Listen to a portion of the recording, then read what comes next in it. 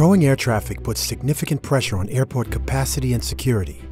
Biometrics and self-service automation help airports to achieve a faster throughput of passengers and create a seamless travel experience.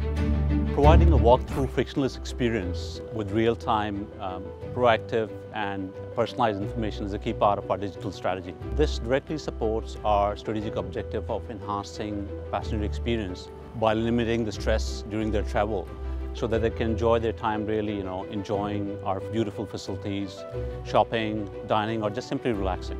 And we see biometric identity management as a key enabling technology to help us achieve several of these objectives. So when we talk about biometrics for customers, it means speed, it means efficiency, and it means choice. So with biometrics, there's no longer any manual processes to have verification of who I am, where I am, my identity. It can all be done seamlessly through biometric verification. It also means no queues. So for service, it means that there's no queues any longer for either checking in or dropping off my bags, or even potentially through the other touch points like boarding. It also means the customer has choice. So with biometrics, the customer can come in and they can choose full service if they want to speak to one of our agents, or they can choose a self-service option with no queues and to self-serve through the process. Finally, one of the big things and big advantages for us as an airline is we know where our customers are in the airport. So with biometrics, people are going to have verification at different stages through the process, and we know exactly where our customers are. Are they at check-in? Are they at immigration? Are they at boarding? So we know exactly where they are, and if we need to, where we go to help them. Our vision is that our passengers will come in and register at the first touch point with their flight details, their passport information, as well as their facial biometric. And from there on, at downstream and subsequent touch points, essentially their face will become both their passport and the boarding pass, eliminating the need for them to present their passport or boarding pass at all these touch points, and thus providing a very seamless and frictionless experience for them.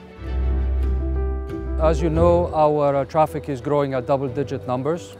That means that we have to serve more passengers in the same facility over a few years. And we expect the biometrics to help us manage the volume, also improve our processes, upgrade the passenger experience, and at the end, make Hamad International Airport a comfortable airport, a state-of-the-art airport as we already are. Biometric technology is no different.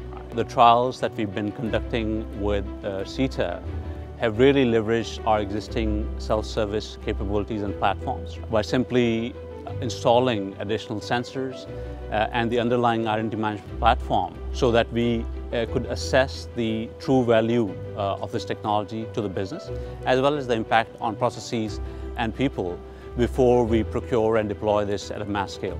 It will help security in many perspectives. First of all, it helps in the human-machine interface and helps us resolve issues that have to do with the attention during certain processes. We will also be using biometrics to improve certain security and identification checks in cooperation with state authorities, and of course respecting all the international laws and all the laws related to privacy. So for us, biometrics is a key enabler. It's an enabler of customer convenience and for customers to choose where they want to manage the process.